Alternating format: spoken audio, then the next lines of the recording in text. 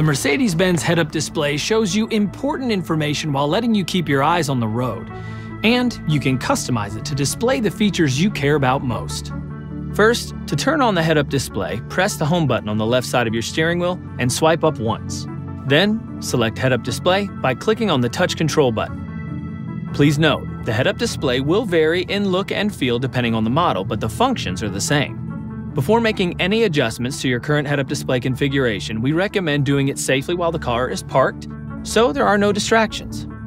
Now, to change the configuration, use the touch control buttons and again press the home button. But this time, swipe up twice on the touch control button. Now, you're ready to adjust. The head-up display is divided into 3 areas. In the left section, you can choose the display navigation, fuel, vehicle angle, G-force, or leave it blank. In the center, you can display speed or cruise control settings.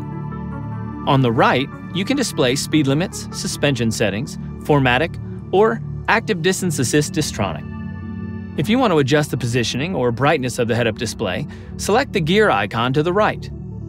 Toggle up and down to find the perfect position.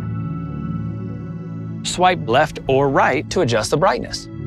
If you want to turn the head-up display off, just select the power icon on the left, or use the quick access menu and deselect head-up display. We're always looking for ways to improve your safety and comfort.